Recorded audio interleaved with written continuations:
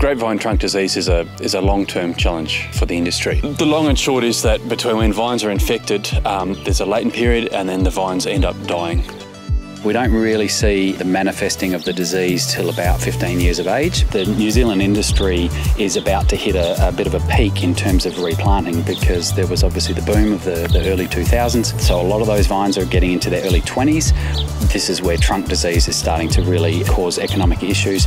So if everyone was trying to replant their blocks at the same time, there wouldn't be enough vines to supply. Remedial surgery is essentially a process to cut the vines off as low as we can above the graft and attempt to eliminate as much of that disease part of the vine as possible. So then what's left is healthy and can regrow and restore the productivity and profitability of a vineyard.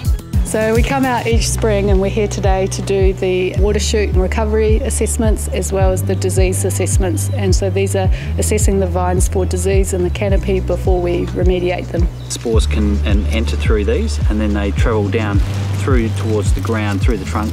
And you can see this canker here they've left behind as they're moving down. You know, the data is data that's never been seen before in the world. Simple things like the difference between winter and spring cuts are making very little difference in the fact that the pathogens have moved further down the trunks than we would expect. So it's actually teaching us that it's quite complex what's going on in the trunk, and the best management strategy is just to go as low as you can with your cut.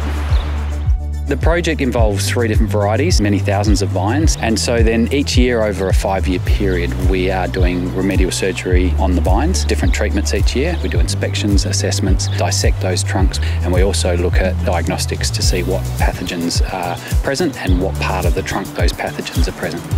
If we can perform the remedial surgery and get a new healthy canopy, what we still yet to understand fully is how long that vine will last afterwards, so whether this is actually an economically viable option long term to remediate the vines and come back to production.